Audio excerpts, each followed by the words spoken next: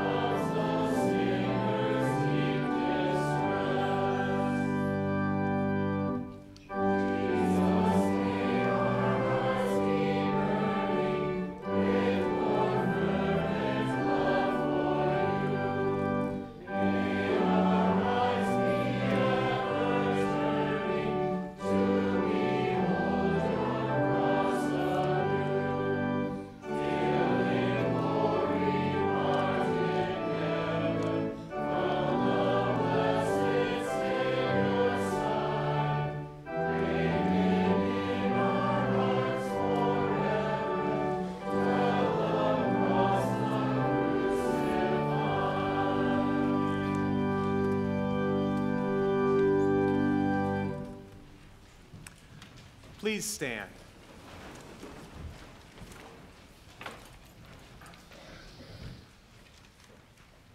O Lord, open my lips. And my mouth shall declare your praise. Hasten to save me, O God. O Lord, come quickly to help me. The Lord be with you. And also with you. Lord God, you have brought us safely to this hour of evening prayer. We thank you for providing all that we need for body and life. Bless us who have gathered in your name. Forgive our sins, speak to our hearts, dispel our sorrows with the comfort of your word, and receive our hymns of thanks and praise. Through Jesus Christ, our living Savior, who reigns with you in the Holy Spirit, one God, now and forever. Amen. Please be seated. Come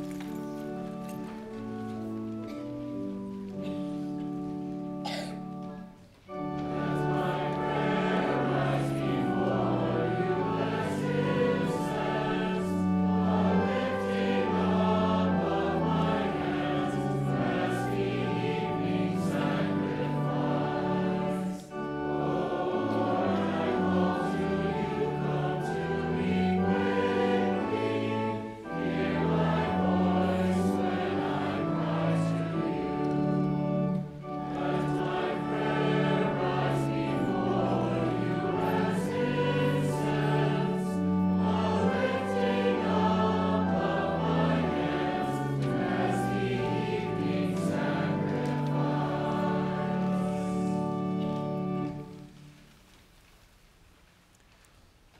Let our prayers be acceptable in your sight. Come and help us in our time of need, that we may sing your praise in holy joy now and forever. Through Jesus Christ our Lord. Amen. We'll join together to sing Psalm 4 in the front of your hymnals.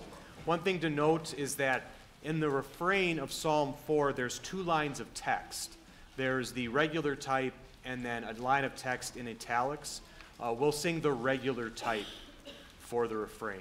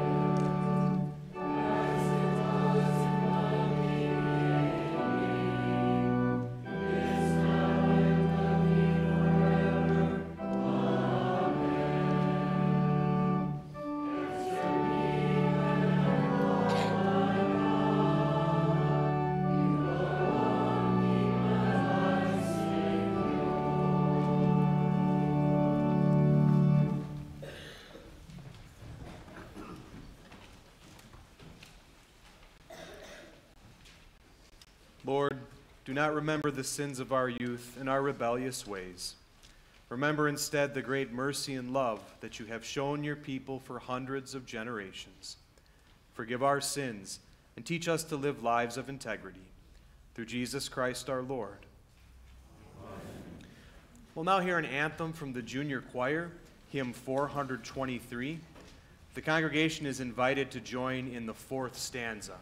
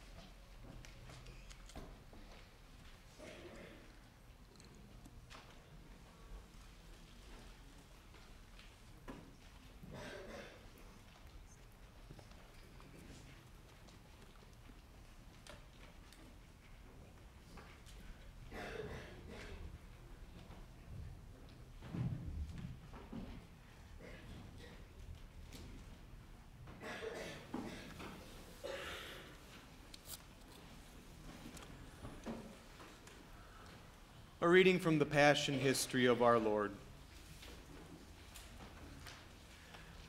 Jesus went out as usual to the Mount of Olives, and his disciples followed him.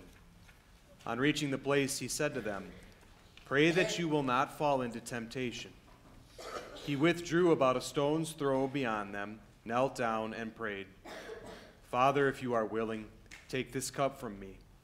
Yet not my will, but yours be done." An angel from heaven appeared to him and strengthened him. And being in anguish, he prayed more earnestly, and his sweat was like drops of blood falling to the ground. When he rose from prayer and went back to the disciples, he found them asleep, exhausted from sorrow. "Why are you sleeping?" he asked them.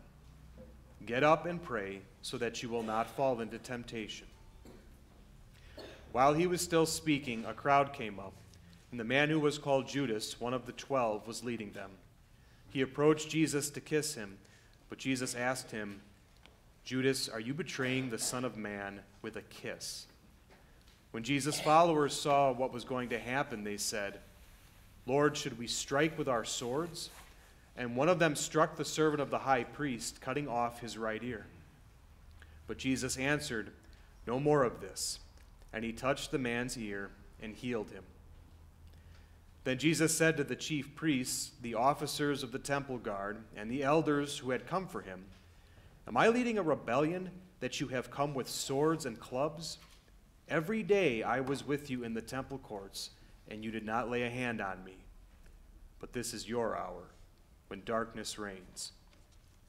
Then seizing him, they led him away and took him into the house of the high priest.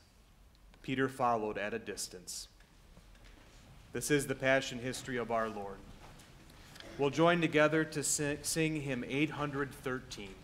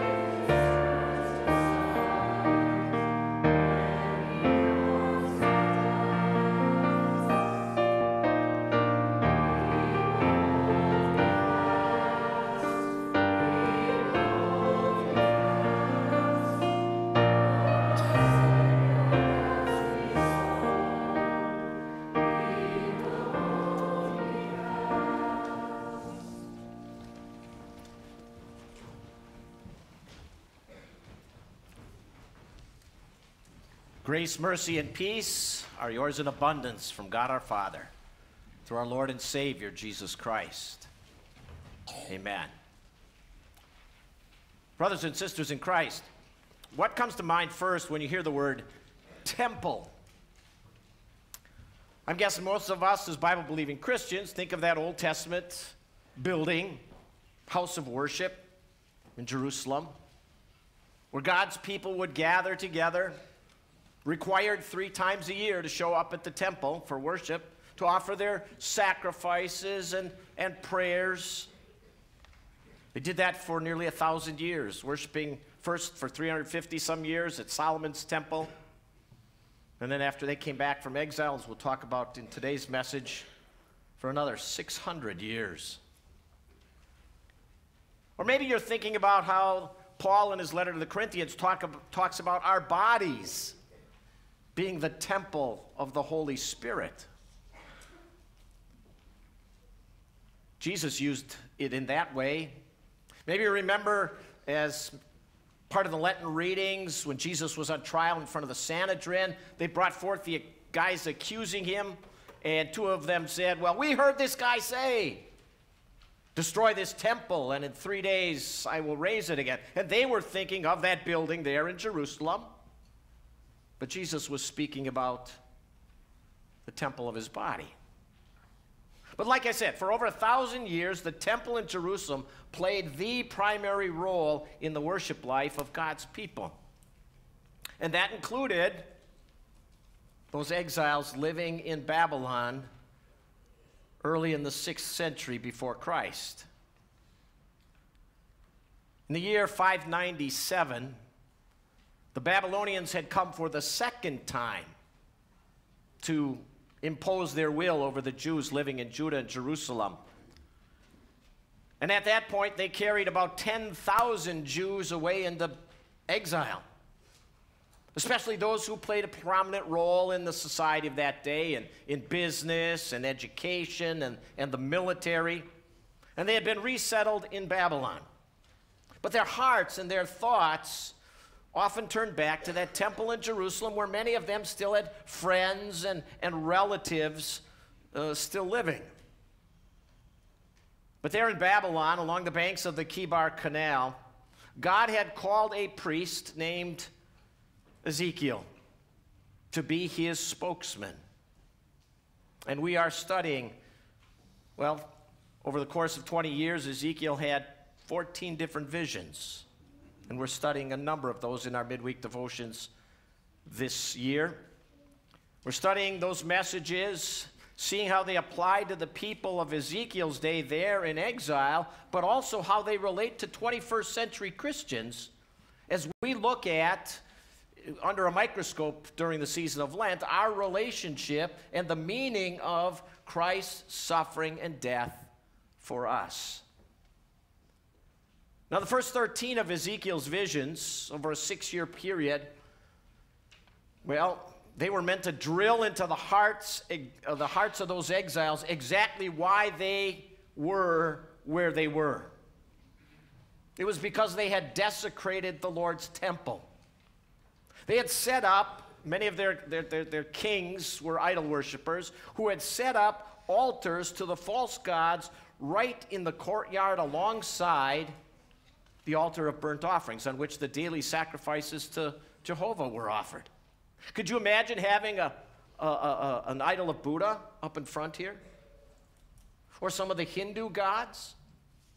Well, that's what some of those kings of Israel had done. Those kings right in the temple of the Lord. And that blatant idolatry showed their betrayal in their relationship to the Lord. And so in a series of stern messages from the Lord given through Ezekiel to these exiles, God was calling them to repent. Repent of their spiritual adultery, saying that they were committing spiritual prostitution in their worship of those false gods. That call to repentance, well, that's the primary focus of our messages this Lenten season. But today, we're going to jump to the last message, a little out of order. Last 9 chapters of Ezekiel's message. given about 20 years after his first message. It was now 13 years after a third rebellion by the Jews back in Judah and Jerusalem. And at that time, the Babylonians had had enough. In 586, they burned and looted and destroyed the city completely. The temple was left, Solomon's beautiful temple, one of the 7 wonders of the ancient world, had been left as a pile of rubble. And so Ezekiel's message now was telling those 10,000 who he had come with, and many thousands more who came after that third captivity, said, stop thinking about that temple. You're not going back there for quite a while. Don't think about fixing it up. You're here. Put down roots. Build your businesses. Plant crops. You're going to be here a while. But Ezekiel, in this last vision, speaks of a restoration, a new temple, one more grand, one that would last not just a few hundred years, but would last forever. This is not the temple they were going to rebuild when they got back after the end of the exile. Oh, as you read through these chapters, it sounds just like the one that had been destroyed by the Babylonians. And you'll learn that it looks like the one that they rebuilt when they got back to Jerusalem in 530. But the one Ezekiel sees here in his vision is huge. It's more special than any earthly structure ever could be.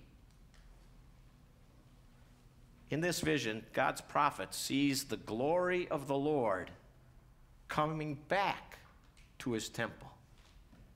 He had seen, in one of his early visions, he had seen the glory of the Lord, you know, that the presence of the Lord in the pillar of cloud that had descended on the temple when at Solomon's dedication of it. Ezekiel had seen that glory of the Lord depart.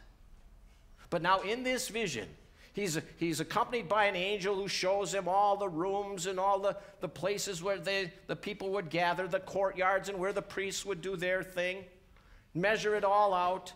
But then this angel, well, there's one more feature of the temple that he shows him. While the man was, this is our text for today, chapter 43, verses 6 to 7. While the man was standing beside me, I heard someone speaking to me from inside the temple. He said, Son of man, this is the place of my throne and the place for the soles of my feet. This is where I will live among the Israelites forever. The people of Israel will never again defile my holy name, neither they nor their kings, by their prostitution and the funeral offerings for their kings, the dead idols for their kings at their death. What's this all about? Whose voice was Ezekiel hearing? Who would be ruling and directing the affairs in this new temple? Well, this was going to be, strange as it may sound, a temple to live with his people. This temple is not, that Ezekiel sees, is not a physical structure, a holy place. Rather, it's a person whose presence is all about holiness. Remember Israel's mistaken belief that temple, well, that's God's presence in our midst. That temple, we've got the temple there. God will never let anything happen to us. We're safe and secure as long as we got that building. And yes, it was the sign of God's presence among them. And God had promised that they were his people. But by their actions, what had they been showing for the last 150 years or so? They'd been showing that the building was more important than the relationship they were to have with the Lord. And while there were many people who did revere the Lord among the exiles, by and large, the nation as a whole had fallen from God's grace. Daniel and his companions, they came in the first pretty small wave of exiles. Ezekiel and the other 10,000 or so had come in the second one, and then hundreds, a couple 100,000 in the third exile. Well, they gathered around Ezekiel, God's spokesman there in Babylon. They gathered to hear and to learn from him. They learned that they had been swept up in God's judgment on the nation. And with that temple taken away, all the Jews needed to learn that what really matters is faith and trust and love for the Lord. Lives rooted in obedience and thankfulness to their gracious God. And God gave them 70 years to learn those lessons in that exile. Those who returned in 535 probably had been children or maybe very young adults when they came into the exile. But they learned their lesson under the leadership, and you can read about it in the book of Ezra and Nehemiah, under the leadership of Zerubbabel and Ezra. They came back, those exiles, and they rebuilt the temple. And for many decades, a couple centuries, they followed the ways of the Lord. They were zealous in the worship of God again. But over time, many gradually slid away from the core truths of God as a loving and forgiving Lord. And by the time the Son of God came into the world, the big issue wasn't idolatry and immorality too much, but rather self-righteousness, like the Pharisees, or worldliness, wanting really nothing to do with God, as the Sadducees were. It was all centered around the belief that a person could get into God's graces through their own obedience and by following the right rituals and rules. And so the vision Ezekiel is describing in our text is not really a building, but it's a picture of heaven where Jesus is at the center. Our relationship with God is not about walls and a ceiling. It's about what we're doing there. It's about knowing the one who was in this temple speaking to Ezekiel in this vision. The one who said, destroy this temple, and in 3 days I will raise it again. It's all about him and our relationship with him, the work that he accomplished for us, what he's all done so that we can live in his presence, here in this life, but especially forever, in eternity, in that heavenly temple. So this temple that we are to be most concerned about is the body of Christ, where his cross and his crown are on display. And that's why we have these special services, especially during Lent, to be reminded of what it took to build that spiritual temple, to see and cherish what enables us to be part of the body of Christ. The physical temple that Jesus' enemies were so concerned about, that one in Jerusalem, that one would be gone about 40 years after Jesus died. But the temple we're concerned about is the God-man, who left behind the mansions of heaven and took on human flesh and blood. Our focus is on the one who, in his tremendous love for lost sinners like you and me, offered his body on the cross. Instead of thousands of lambs and sheep and goats and cattle being sacrificed on the altar in the temple court, it was the sinless Son of God who offered that one perfect sacrifice on Calvary's cross, who became the Lamb of God, who takes away the sin of the world. That death put an end to the rituals and the rites of the Old Testament temple, symbolized when at his death, as we sang in the hymn, that curtain in the temple was torn in two, giving us human beings access, free access to our God. Through faith in Christ, we now are the priests serving him. We are part of God's family. We bear his holy name. We have the doors to God's heavenly temple thrown open to us through that precious gospel message, that message of love spoken and studied, through that precious name of God applied to us in the waters of baptism, through the assurance of Christ's forgiveness received in consecrated bread and wine, we enter that temple. We strengthen the relationship we have with that temple. We daily live and breathe with Jesus in our hearts and in our lives. Yes, it's all about the relationship we have with God through Jesus' life and death and resurrection. That's what he came to do, to teach, emphasizing that central message of the gospel, that it's all about the relationship with God based on repentance and faith and love.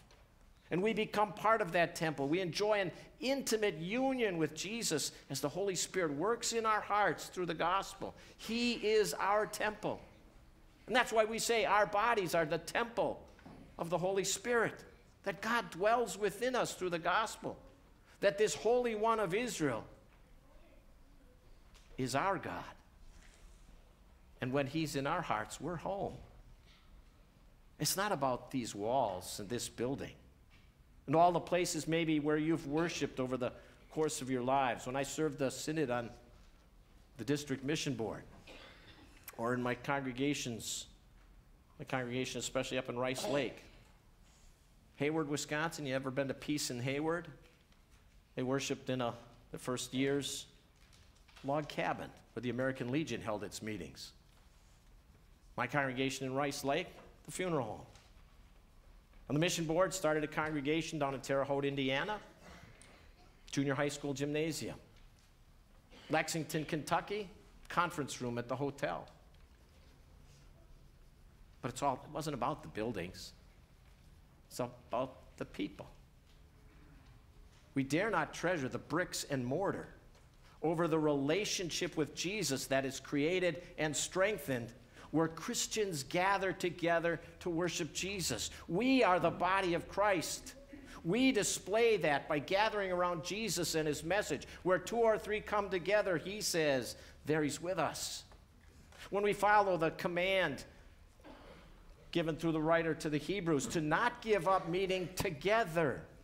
When we remember the Sabbath day by keeping it holy, treasuring and focusing on the Word. When we come often to feast on his holy supper, we are worshiping at the temple, at the feet of him who's prepared a place for us in his heavenly kingdom. So, dear friends, don't let your couch or your mattress or your desk at work become your temple. Don't starve your soul by staying away from the one who invites you to partake of his body and blood. Remember, he's the bread of life. He's the living water. He's the gate, our entrance path to the eternal banquet feast of salvation. Come together with your fellow believers to enjoy the blessings of fellowship, intimacy, and encouragement that we share as members of the body of Christ. This is where we learn to cope with life's problems. This is where we learn to prepare ourselves for that new life that's waiting for us. Here's where we remember that Jesus' crown will one day be ours, where we remember that we will stand before that throne. We will enjoy the gates of heaven, the place in heaven, where there's no need for lights because the light shining from the temple, from the throne of God, where our Savior, the Lamb of God, resides. We'll be there. We'll be enjoying that new Jerusalem. That eternal temple will dominate the scene. That's what Ezekiel was seeing here in this vision. What the Apostle John describes for us in the closing chapters of the book of Revelation. Ezekiel's main point today is that, as I've said already a couple of times, it's not about the building called a temple or a church. It's all about the relationship we have with our Savior through his cross, his promise of comfort and peace, the hope that he gives with his promises of eternity with him, what we call that heavenly temple. So, as we continue our series of looking at Ezekiel's visions in the weeks to come, especially his call to repentance, that's important. That's what Lent's especially about. But don't forget his message of peace and restoration, why he was suffering and dying. It's the same message we hear all year round, but don't take it for granted. Don't let coming to this place become routine or run-of-the-mill, or so treasured in this building that we can't worship anyplace else. Rather, relish your being in this place, no matter where that place is. Exercising it there. Exercising our faith as people of God as we worship that Lord and Savior every day in our personal lives, every week in special service that we come together as His holy Christian church. Come together to be renewed in that relationship we have with the one who is our temple. In the presence of Jesus. That is where Israel worships. Now and forever. Amen. And the peace of God, which passes all understanding, keep your hearts and minds through Christ Jesus. Amen. We continue on page 5 in our service folder as we sing the Song of Mary.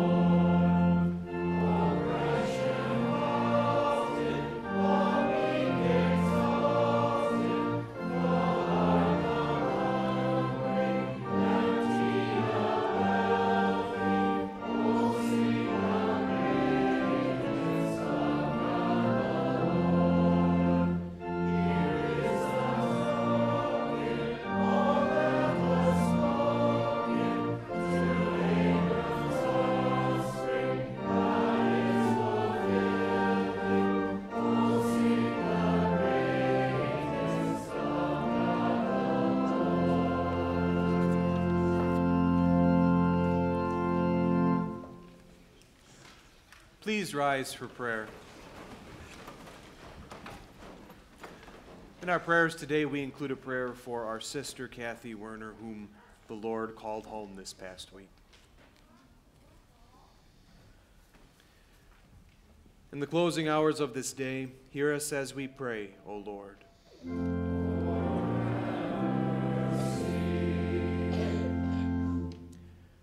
For the well-being of people everywhere, for the growth of your church in all the world, and for the strengthening of all who serve and worship here, we pray, O Lord.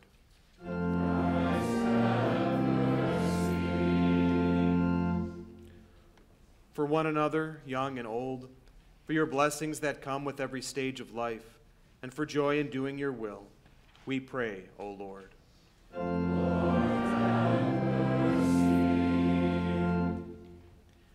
For our public servants who work day and night to bring protection, justice, learning, and health to this and every place, we pray to you, O Lord.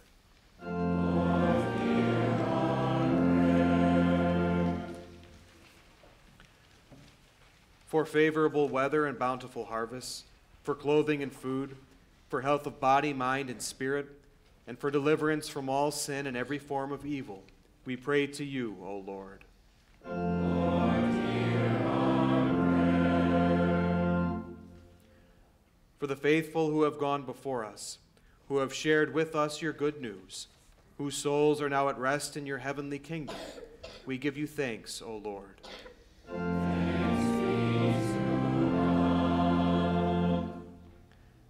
In thanksgiving for your many and varied gifts to us, we now commend ourselves to your care. Be our shield and strength, O Lord.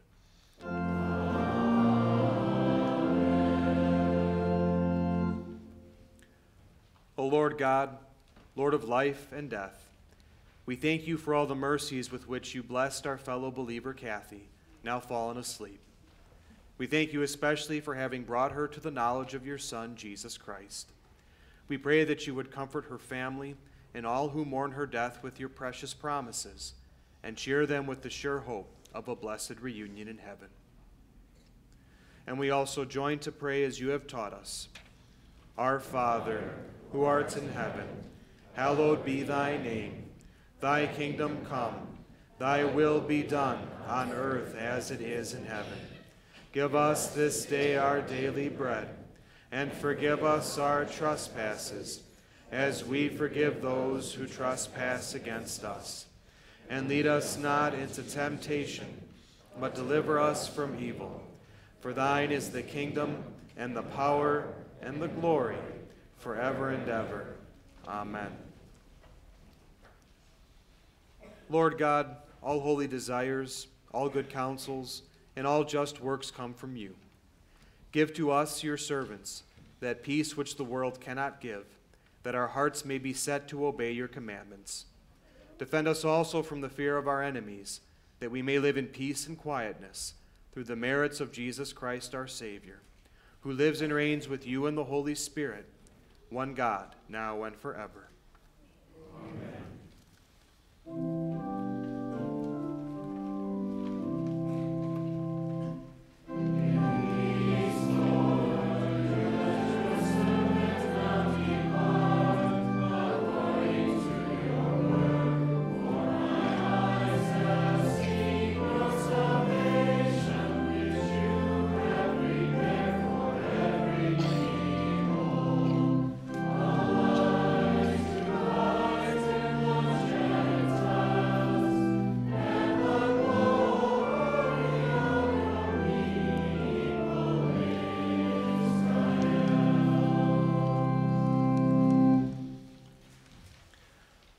The grace of our Lord Jesus Christ, and the love of God, and the fellowship of the Holy Spirit be with you all. Amen. Please be seated for our closing hymn.